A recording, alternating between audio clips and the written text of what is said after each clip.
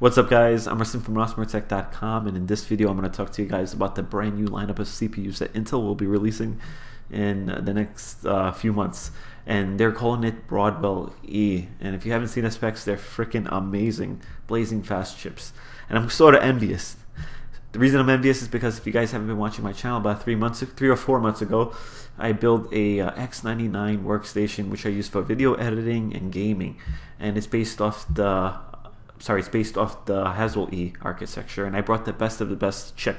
It's the 5960X. It's an 8-core Intel processor, and it has 16 threads. It's blazing fast. I paid $1,000 for the thing, and I thought, you know, it might last for a while. It might be the top dog for a while. Now, when I saw the specs of the brand new lineup, and I saw the big dog, the best of the best processor of their lineup, and I compared it to the CPU that I got, the 5960X, I was freaking so envious, and I was kind of pissed because, you know, you spend a lot of money on the system, and then like a couple months later it's already outdated. And I mean, it's to be expected with computers, parts, and hardware. You know, it's Moore's law. If you guys don't know Moore's law, every 2 years number of transistors is doubled, so your system is outdated instantly almost. And yeah, I was sort of like, had mixed emotions. You know, I do want technology to excel, but you know, I didn't want my CPU and my system to be outdated so fast. So, but you know, I'm happy that they're coming out, and I'm happy that they announced that it's going to be available on the X99 architecture. So I don't have to change out anything other than the CPU. If the CPU comes out, I can just buy the CPU and change the CPU. That's all I would have to do. So I'm happy about that. But I'm going to show you guys some of the specs, and I'm going to show you the rest of the CPUs on their lineup. So I'm going to open up the browser right here. Alright guys, so this is a graph of the specs of all the E processors that have been up for Intel, the top of the top, the flagship processors. And it started with the Gulftown. It had a 32 nanometer die, and it was called the i7 980X, had 6 cores, and it ran, I think, at 3.3 gigahertz clock speed. It can be turbo boosted up to 3.6. When it came out, it was $1,000. Now after that, it was a Sandy Bridge E, and it also had a 32 nanometer size chip, and it was called the i7 3960X. Had also 6 cores, 12 threads, and pretty much similar specs, but it was just a different chipset. The Gulftown was the X58 chipset, and the Sandy Bridge E was a X79 chipset. And again, when this chip came out, it was $1,000. So after that, it was the Ivy Bridge E. It's smaller die. This time it was a 22 nanometer chip, meaning it could fit more transistors, or smaller transistors on the chip, so you can fit more cores, right? It was called the i7 4960X. Again, this one had 6 cores, 12 threads. It had a bigger bigger GPU clock speed of 3.6, and it could go up to 4.0. And this again was part of X79's chipset, and it started out, it was $1,000 when it first came out. I'm seeing a pattern. You know, most of their high-end chips, like the Extreme Edition chips, start out at $1,000, I believe. Now we're going to Haswell E. This is the chip that I have right now currently in my system. This is the 5960X, and again, this is a 22 nanometer chip. This one has 8 cores, 16 threads. Starts off at 3 gigahertz with clock speed, but can be boosted at 3.5. I got mine boosted at 4.5.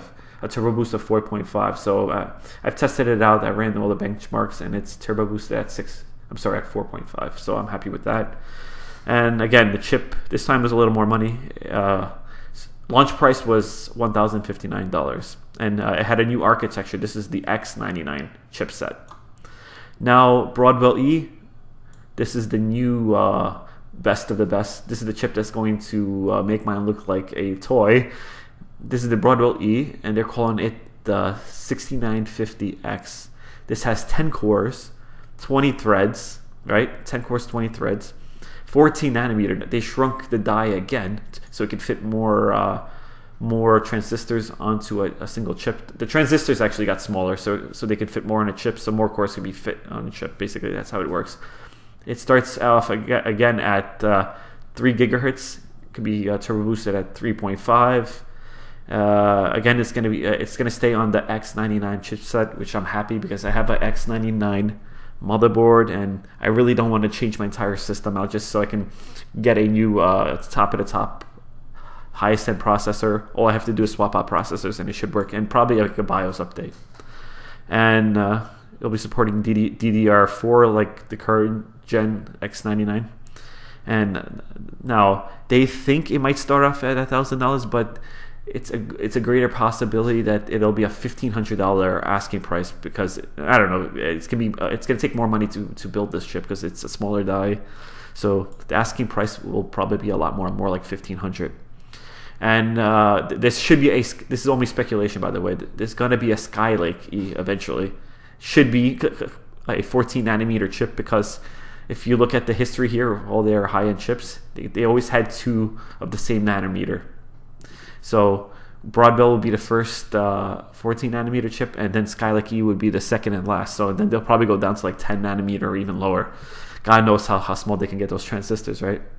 So nobody knows. They're thinking they're going to call it the 79 something, but nobody knows at this time. And it should have probably way more cores than 10.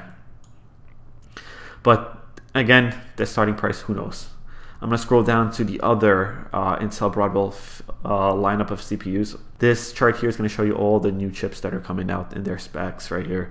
Again, I talked about the Intel i7-6950X. This is going to be the 10-core beast, and they are thinking it should come out with a $1,500 price tag. It should be $1,500 when it comes out. The next runner-up is going to be the i7-6900K, and they think that it should have 8 cores, 16 threads, and it's basically going to work on the X99 architecture. All Broadwell E processors run on X99 chipsets, basically. So they think that the starting price of this processor, which is the second powerful in their lineup, not the most powerful, the second to most powerful chip, and they think this chip will be $1,000, similar to the price tag of my 5960X that I have in my system right now. And the next one, they're calling it the i7-6850X. Again, all these chips are going to be 14 nanometer, smallest chips out there right now.